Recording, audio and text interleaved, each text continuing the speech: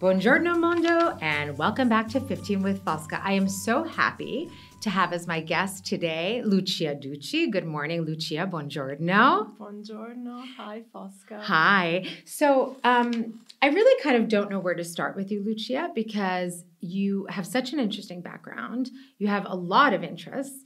But I think what I would like to start with is your journey to the States. So tell me a little bit more about what led you to the United States and then why you decided to stay for such a long time. Thank you, Fosca. First and foremost, I'm so grateful to be here. Well, I'm so happy you're here. And to be one of your guests. I think you're doing something so special, bringing together people from different backgrounds and stories.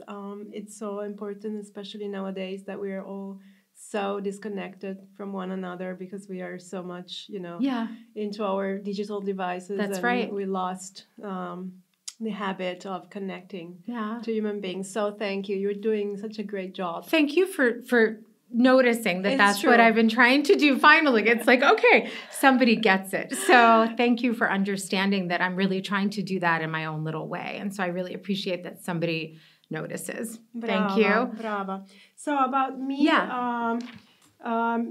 many years ago, I got the chance to go on vacation to the U.S. with my girlfriends. And I have to say that I was a little bit critical at the time of the United States. And the first time I walked in New York, I felt this incredible sense of familiarity. Maybe because I grew up watching American movies, I don't know. It was something pervasive. It was something like I had the feeling that I've been there before and that somehow I belonged to that society. I felt really in tune with the mentality, with the sense of freedom, of opportunities, the enthusiasm that sometimes we don't have here in Italy, especially, thinking about young generations. So it was because of this sense of freedom, opportunities. I love the food. I think American food is underrated. It's actually very, very good. I love the nature. And so I decided to go back somehow to the U.S. So I did my PhD dissertation on the relations between the U.S. and Italy in the first 20 years of the 20th century. So I was at College Park, Maryland. Oh, I didn't realize you were at University of Maryland.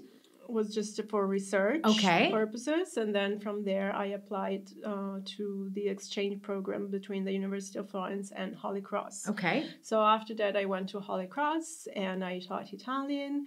And then from Holy Cross, I got a chance to teach Italian in Boston College. And then from Boston College, UMass Amherst for 4 years. Wow, that's a long time. That was a big turning point for me living in the Happy Valley. It's so nice there. It's sort of like, I think Western Mass, for those who don't know it, it's like this happy little island where everyone's like extremely politically open. And it's just like this nice little spot in the United States that it's just wonderful. You're surrounded by colleges. It's just like a very cool place to be. So obviously you were happy there. Yes, that experience really forged my personality.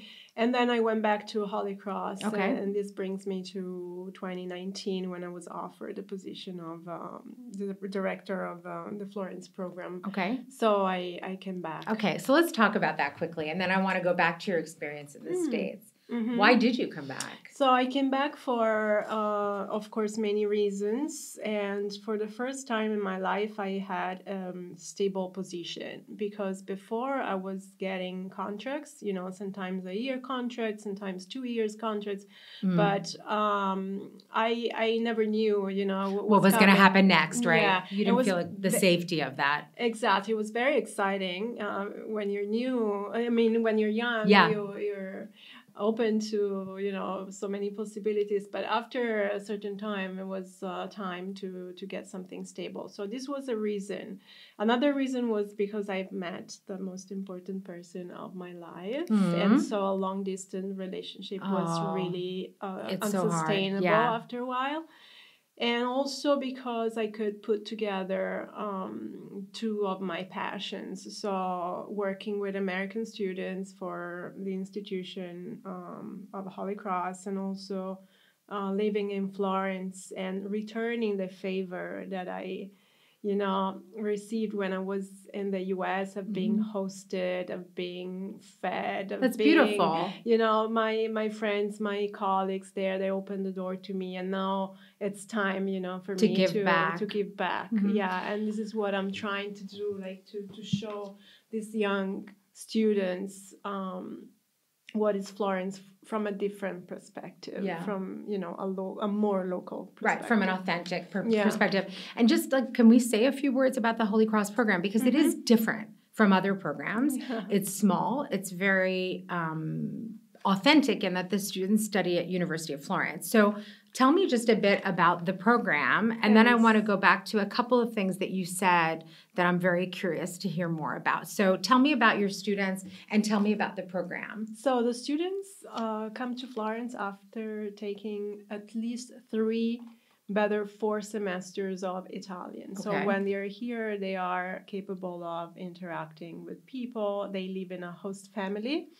And they go to the University of Florence, where each of them can pursue their major, minor. They can, study economics or history, art history. We have a wide range of and those classes are in Italian? The classes are in Italian. Okay. So they are surrounded by Italian students, and eventually they take exams in Italian. That's great. Yeah, it's very challenging for them. And also because Holy Cross is a Jesuits school, there's this accent there's this attention on the service. Yeah. So when they're here, all of them work at a project that can be, a project of like Misericordia, a charity. So they do some kind of public service. They have to do some kind of public service. Exactly. That's wonderful. Yeah, that's wonderful. And one of my projects for the future is to try to connect these kids to more NGOs or any group that... I have a couple of ideas for you. Awesome. We can talk about that because I have a few ideas. So because your students stay for longer. They stay. They actually, there are, the hard thing is when you volunteer, associations want to know that they can count on you. And sometimes they require also like a training. Like I just finished a volunteer training. Having said that though, in my experience, people need extra hands. And so we can brainstorm a little about that. But I have some ideas for your students also because they speak Italian. Yes. And so that's already a great thing. Yes. I want to get back to something you said because you sort of touched on it now when you talked about sort of giving back. You spoke about something that I really felt connected to, which was, and I'm going to quote you here, you said, the importance of finding a mentor and of implementing healthy habits. So I wanted to know, in your current role at Holy Cross, you're obviously acting as a mentor. You're a mentor to these students. Yeah. But I want to talk a little more about those mentors that you found in the United States and those people who you mentioned who sort of took you under their wing, who guided you, whether that be academically or personally or professionally, maybe all three. Yeah. And I think our roles, well, I'm not really a study abroad educator anymore. We were just talking about this, but something that I feel very strongly about is mentorship. Yeah. And I feel that if it's not present in our lives, we don't have that sort of that guidance that we need, that person that we can turn to. So tell me a little more about this relationship you have with the notions of mentoring and being mentored. Yeah, first let me start by saying that our rhythm of life is so fast nowadays that to find a good mentor is key because it actually allows you to save time. To find someone who has been there before you and can spare some mistakes is really important. I had mentor, like I consider my mentors some of my colleagues, some of the professors who share their knowledge with me. I had coaches, I still have the therapist. I need someone to talk to who is able to assess my progress, and someone who doesn't have any, emotional involvement with me, someone who can clearly say, things as they are. And this is important also for younger, generations. It's vital. Nowadays, we are misled probably by social media, and these kids find leaders or influencer, their mentors, but this is completely wrong. Very superficial. Yeah, so it is important to find the right mentor. You don't even have to tell someone, "Oh, you are my mentor," but you have to observe and learn. And you, Fosca, are a mentor. I mean, I feel comfortable in that role, but I'm also a mentee. Yeah, and it goes both ways. And I think it's also a part of like how you approach life. I think that if you approach it with an openness and also to not be afraid of somebody coming in, it's not really criticizing, but saying like, have you thought about doing it this way? Or why aren't you, approaching this problem thinking about it this way? So sometimes it's also just a question of somebody giving you the tools to see your path in a different way. Yes. So how are you doing that with the students now? You're paying it forward, if you will. You're taking these students under your wing. You're mentoring them. You're Italianizing them. I try to. You try to. So tell me about what it's like to be running a small, but still running a study abroad program in 2023 with the world going as rapidly as going, with all as it's going, and with all of this interference. Yes. How can you keep the students sort of focused? Yeah, it's more and more complicated. Yeah. But I strongly believe in personal connection. So I really invest on my personal connection to the students. I like to talk to them one-on-one when it's possible. I like to listen to them because these kids needs to be to be listened to carefully. And I don't know, I try to learn from them. That's I'm quite honest here. I learn from each of them every semester, and so that's the process. And I feel the same way, obviously, and I felt the same way in the past. I think that we have a lot to learn from young people. And, oh my God. And it teaches us a lot about ourselves. And it also kind of keeps you kind of like up to speed with what's going on in the world. Absolutely. And, with technology and things like that. Like you have to, if you work with young people, you can never like rest on your laurels. You just have to keep evolving and keep moving. And that's why it's, I think, so exciting to work with young people. Yes, I agree. Okay. I agree. Also, going back to, the importance of a mentor, I think that you never know who's going to change your life, who's going to have an important impact on your life. I also think that it's so important to live abroad, to a certain extent. I would make mandatory for any I agree. human being. I agree, because when you live abroad, you really have to tap on your own resources. You have to learn to trust yourself. And sometimes learning other ways of life, other ways of spending the time. It is so fundamental, and I strongly believe that if people would have done more studying abroad, working abroad, living abroad, there would be less wars. I agree, Lucia. Conflicts in the world, 100%. Especially for young women. You spoke about, this is something that I'm really interested in that we hadn't talked about before, but you wrote it down for me when I sort of asked you to give me your bio and a couple of points of discussion. And again, I want to quote you because you made a really interesting statement. You look at the brain drain as something positive, which, it's funny because I'm like, oh, Lucia, you came back. And so the reverse brain drain, I'm all excited about the reverse brain drain. But I had never looked at it positively until you said something which really impacted me. So you said, you cite the importance of deliberately living abroad for personal and professional growth and view the brain drain as an opportunity for women who want to live their lives fully. And that is a really bold and empowering statement. So I want to hear more about that. Yeah. Was it that for you? I think so. Yeah. Yes, I strongly believe it was, because when you move abroad, you start fresh. So it's like your birth again. You give birth yourself, and you have to provide yourself, support, friends, network. You have to really take care of yourself. You have to hustle. Right. You have to hustle, and you have to do things. If not, it's not like everything's, well, although the US system is easier. I mean, things do it's easier, like, no? Well, maybe for me it is because it's mine. Mm-hmm. So, but I see like the university system I just spoke about this in a recent podcast, but like the way the university is set up here and the way our private colleges, be it our public colleges are set up. Yeah.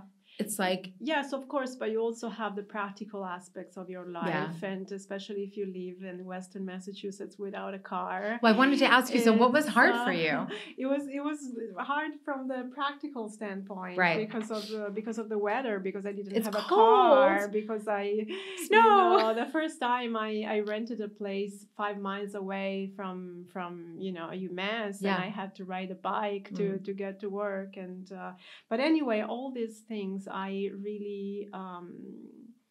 really thankful for, because they really helped me to become who I am. Yeah. And so all these practical or academic challenges that we might encounter or have encountered are really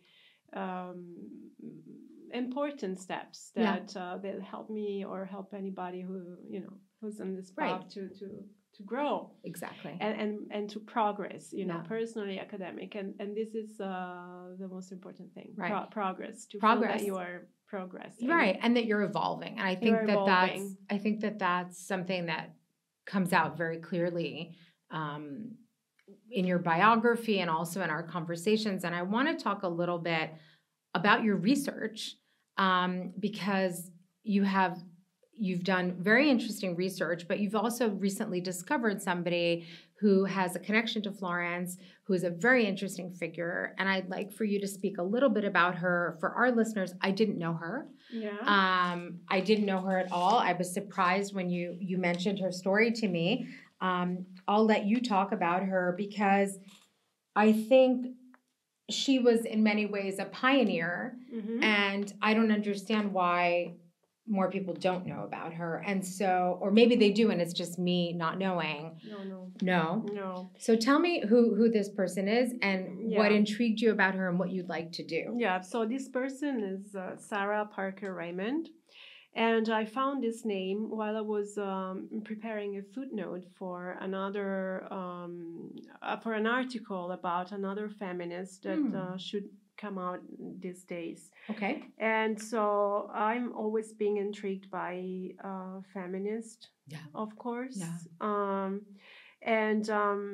So the fascinating part is that Sarah Parker Raymond was an activist and abolitionist, Afro-descendant from Massachusetts. And I'm talking about the 19th century. Right.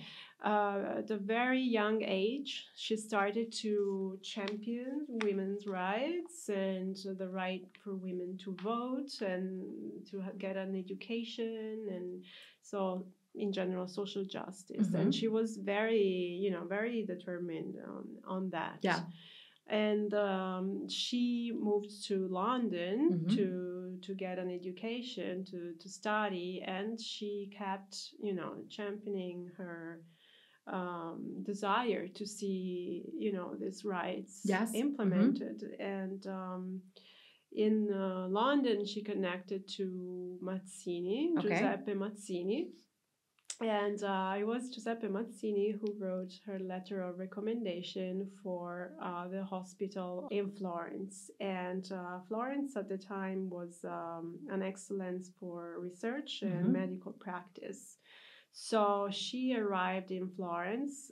We are at actually in 1867. So Wow. Florence was the capital of Right. Italy. Oh, how interesting. I didn't realize that she was here at that time. Very interesting. So right after the unification of Italy. Exactly. And right after the Civil War. Right after the Civil War. Right? I mean, this woman was amazing. Yeah, exactly. I agree. And so she studied medicine here. She studied medicine. Can you imagine not only the first woman, but all the prejudice and the difficulties that she must have encountered. So what records are there? Like you found this person. So yes, there she wrote her own autobiography, which is very interesting. Okay. And also there's before me there is an historian who I love. Sir Pastellanius wrote books and articles about Sarah Parker Raymond and about the cosmopolitanism of Florence. And I did some research. I found some documents in the archive of the hospital. And it was very, I would say, almost shocking to read that she was called the Negra d'America. Yeah. That was her, the way she was referred to. Right. But anyway, after 2 years, she managed to graduate, and she became an obstetrician. So I think it was revolutionary for a woman with such a background to get a degree in a male-dominated in a foreign country, in a male-dominated field at that point in time. Speaking Italian, it was a doctor. I mean, it's pretty unbelievable. Very, very inspirational, I think. So one thing is, the historical research, which I think it's very important. Also going back to healthy habits, implementing healthy habits, I think it's so important to read and to write and to study. It's really therapeutical. But on the other hand, I still think that we need model, we need positive figure. And I think Sarah Parker Raymond is one of those, even if, we have to go back to the 19th century, but her message is still so important. And I would like to quote her. Please do. I would love that. Because I think that this passage that she delivered in London in 1859 really, really speaks to me. And she said, I appeal on behalf of 4 million men, women, and children who are chattels in the southern states of America. We are 2 years before the outburst of the American Civil War. Not because they are identical with my race and color, though I'm proud of that identity, but because they are men and women. And this is something that we should always remind ourselves about. It's so current. It's so current, right? If we think about, all the conflicts going on right now, and we should remind ourselves that even we are just men and women with all our insecurities, with all our problems, our faults. And violence is always a failure in any given context. So I think Sarah Parker Raymond is a very inspirational figure, and we should dedicate more space to her story. To her. Did she practice? So she practiced medicine in Italy. Did she stay here and eventually die here? I mean, exactly. Really? Until the end of her days, she didn't go back to the U.S. She married an Italian guy. Okay. And then all of us do. Like all of us American women do. Yeah, in that sense. She was the original. But and so where is she? In Rome. In Rome. So she's buried in Rome. There. Yeah. Have you been? No. Not yet. I mean, I've been to the Protestant cemetery, but not to visit her grave. Exactly. Do you want to go? Yeah, let's go make a pilgrimage. No, really, I need to go to Rome in the new year. Let's just go. That would be great. We can take the train down, and we'll go and we'll visit her. We'll have some cacio e pepe and take the train back up. It's perfecto. Deal. It's a deal. Thank you once again for tuning in to this week's episode of 15 with Fosca and for continuing to do so. Grazie mille e alla prossima volta.